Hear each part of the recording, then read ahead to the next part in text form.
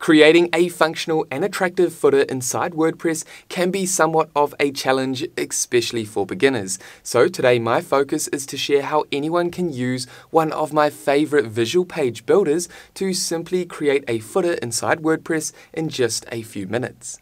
Okay, so just quickly before we go ahead and launch into this WordPress footer tutorial, consider subscribing if you haven't done so already, or if you're new to this channel, and that way you'll stay updated with actionable videos and tutorials designed to equip you with the skills, knowledge, and tools to help your small business thrive online. And with that happy note out the way, let's go ahead and build a stunning footer for your WordPress website. Okay, so let's go ahead and build a WordPress footer using the Divi theme. Now, if you're completely new to using the Divi theme, what I'll do is add a beginner's tutorial up above and down below in the description, which will help you get up and running with Divi. This Divi theme tutorial will help you install and set up the Divi theme and show you step by step how you can use the Divi page builder to create your website pages. Okay, so make sure you check out that Divi theme tutorial for beginners if you're completely new to Divi.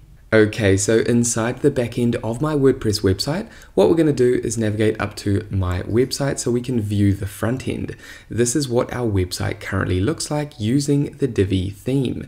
This is a template that we chose in the previous template tutorial that I just shared. Now down here, and by default with the Divi theme, once you install the Divi theme, your footer will look like this. And this current default footer will be the same on each of our website pages.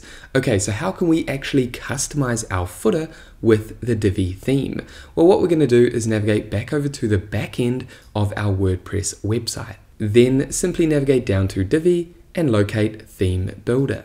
Then within the Divi theme builder, what we can do is navigate down to add global footer, and this is where we can create a global footer that will appear at the bottom of every page of our website.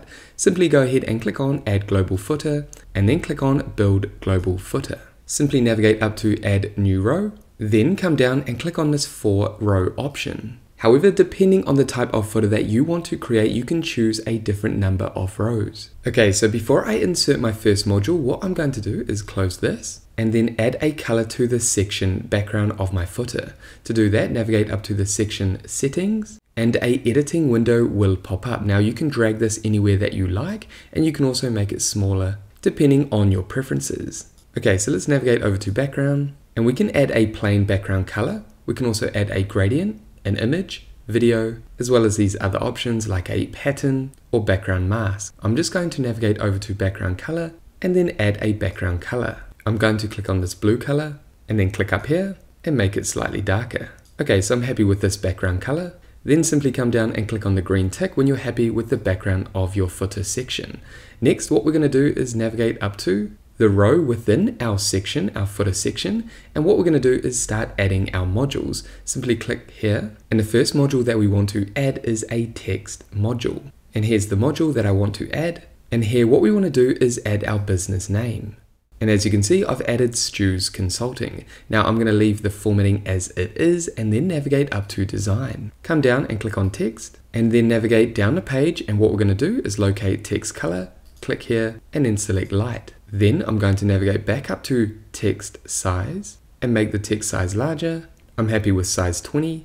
And actually what I'm going to do is head back to content, then text, and then navigate down and highlight this name and bold this text. I can also head back to design and then text again, and I can change the text font if I like, based on the font that I'm using on my website. For now, I'm going to keep the default font. Now what we want to do is add 4 more headers. I'm going to add useful links, quick access, and get in touch, because we want to make our footer responsive and functional. To do that, all I'm going to do is come down and click on this green tick and then navigate back up to this first module, and we want to duplicate this module. Then come down and I'm going to duplicate again and then one last time. Then all I need to do is click on each of these modules and place them along here. I'm going to do the same here, drag that over here, and then this final module. And these are my footer headings. I'm going to click on this gear icon and change this footer heading to useful links. Then what I'm going to do is also do the same with this heading over here and change this to quick access. And again, one last time, I'm going to navigate up here, click on settings, and then add get in touch. And I'm happy with this. Then what we're going to do is navigate up to this module and add another text module below this heading module. Again, locate text. Here's the text module. And within this row, what we want to do is add a brief description about our business. And I'm happy with that. Again, you can play around with the formatting if you like. Then navigate up to design, then text, and navigate down the page and locate text color and change this to light. Next, what we're going to do is navigate down and click on this green tick. Then navigate over to this text box and duplicate, and then drag this box over to this row over here. Then what we're going to do is click on settings and then come down, and here I want to add some useful links. So these are useful links that my website visitors can click on, and that's going to take them to the appropriate resource. I'm going to navigate up to tutorials. Then what we can do is add a link by navigating up to link and add the destination URL. And as you can see, this is the tutorials URL. So if a visitor clicks on this link, tutorials, that's going to take them to this tutorials page on our website.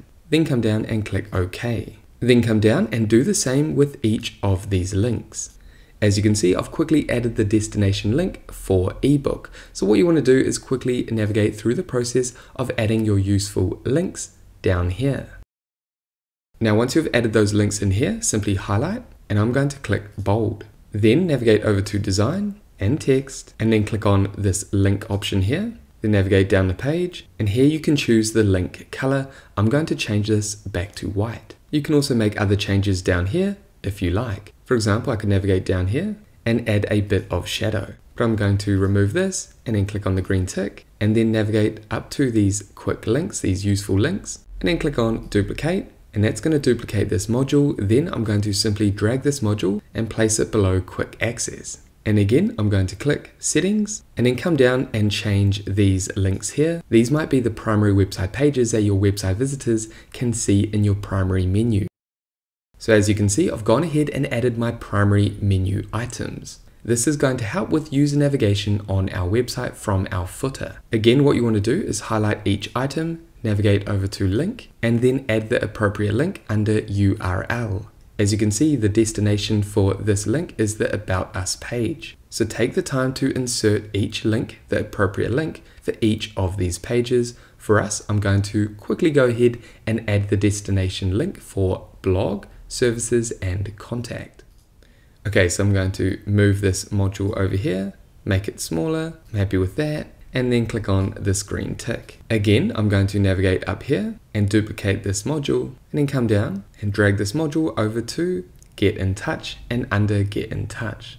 Then again, we're going to click on settings, and this time I'm going to navigate down here and add email and phone number. And as you can see, I've quickly added email and phone. And what we want to do is make the email clickable by simply copying the email and then clicking on link. And then for the URL, what we want to do is add mail to, then colon, and then add your email. And then click OK. Now, if a website visitor clicks on this email, that's going to open up their email inbox where they can quickly compose an email and send it to your email.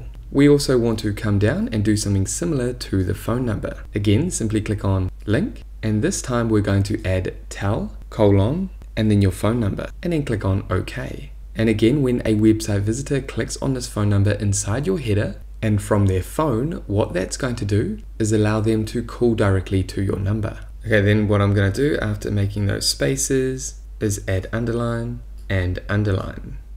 Next, I'm going to close this and then navigate up here and click on add and type in social and then click on social media follow. And here you want to add all your business's social media channels. Here you can choose the social media channel. I'm going to choose YouTube, and then what you would do is add your YouTube link in here, your account URL, and then if we click on back, we can simply come down and add a new social media channel. I'm going to add Instagram.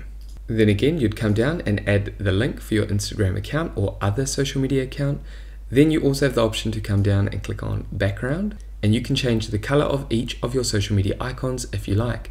I could click yellow, blue, orange, or I can completely remove the background. Now what I want to do is remove the background for each of these social media channels because I want my footer to be minimalistic. So I'm going to head back and click on this item here, come down and click on remove, and then also for Facebook. And I'm happy with that.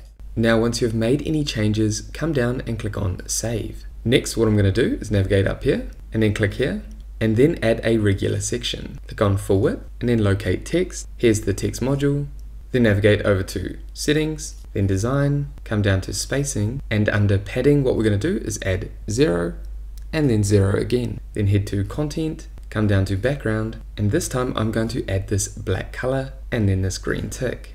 I'm happy with that. Now what we're going to do is click on the widget settings. Remember this is a text widget, and then come down, and this time I want to add my business name, then Alt G, copyright 2024, then I'm going to add terms and conditions, and then privacy policy. Okay, so let's move this editing box over here. Then what you would do is if you have a terms and conditions page, then go ahead and link that page. You'd also do the same with your privacy policy. Simply go ahead and link that privacy policy page. Now I'm going to center align and then head over to Design, Text, scroll down and locate text color and change this to light. And I'm happy with that. I'm going to click tick and then save. You can also navigate up here and change the padding of this section. I'm happy with that. Now you also want to preview what your footer looks like on different devices. Here we have the desktop view, then we have the tablet view, and then we also have the mobile view here. So you can see I don't need to make any changes to my footer. It's responsive across devices. Now what I could do is add a logo instead. So for example, what I can do is click on Add New Module, type in image, click on this image, and then upload a logo. Here's the logo that I want to use, and then click on Upload Image. Then save changes, and all I would do is remove this module by clicking Delete Module. If I click on this module here again, come over to Design, and then Spacing, I can simply change the margins or padding. Okay, so I'm happy with that. Then come down and click on Save. And that is how you can create a minimalist footer for your WordPress website using Divi. Okay, so let's exit out of this. Then make sure your global footer is visible. Then go ahead and click on your website. And as you can see, if we navigate down to the bottom of any of our website pages, you will see this footer that we just created. And that is it for this beginner's tutorial showing you how to create a simple footer for your WordPress website using Divi. And there we have it, guys. That is it for this brief WordPress footer tutorial for beginners. Now, if you have any questions about this tutorial, make sure to pop them down below. And with that said, thank you so much for watching this tutorial all the way through to the end. If you got value, make sure you leave a like and subscribe. And that way, I'll see you in the next video. Take care, everyone.